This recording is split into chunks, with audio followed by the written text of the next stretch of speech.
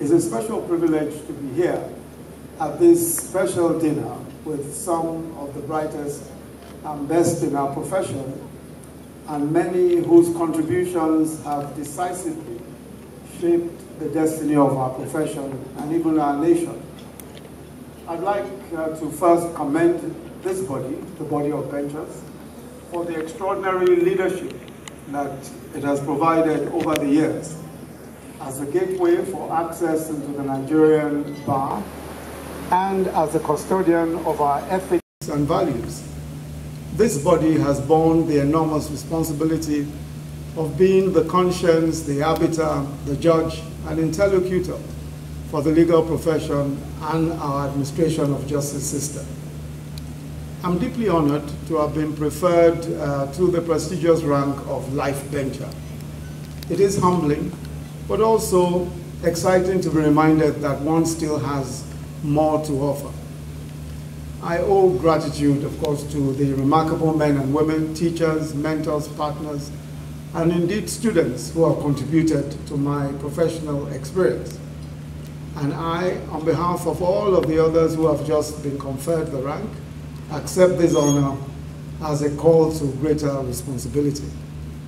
Perhaps one should also seize the opportunity to salute all distinguished colleagues, seniors and juniors alike, who have internalized the application of the rule of law in sometimes the most difficult circumstances, who have stood for the helpless through advocacy, who have demanded transparency and accountability in all spheres, and pushed for positive reforms in the advancement of not just our system of justice, but also all the ramparts upon which our democracy is built, alongside our nationhood and our common patrimony. Today, our profession stands at a critical crossroads, yet the different possible paths that we should take have, to my mind, never been so clear and so illuminated.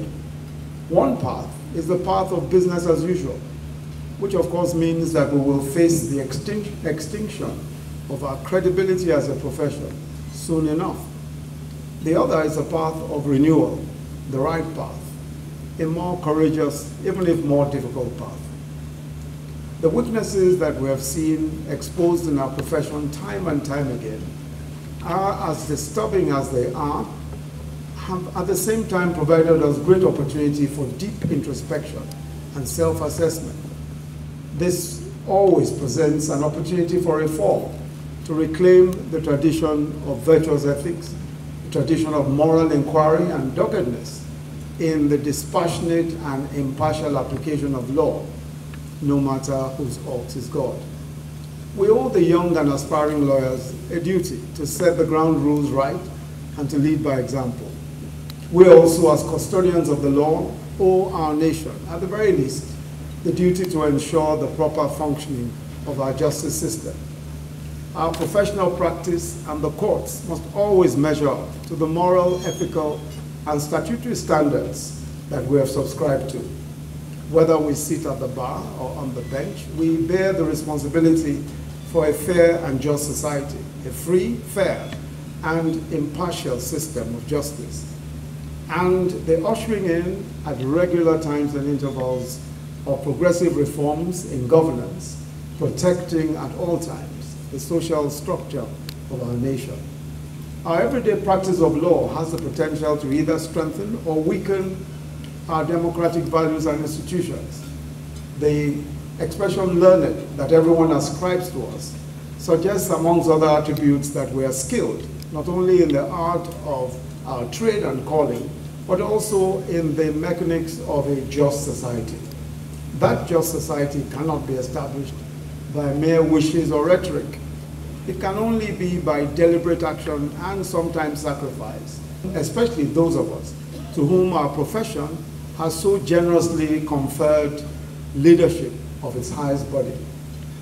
My lords, distinguished members of the body of benchers, our greatest debt at this point in our lives and careers is to the future of this profession that has been so kind and generous to us, and to this society that has yielded leadership at various levels to us. The debt is one which we must discharge faithfully.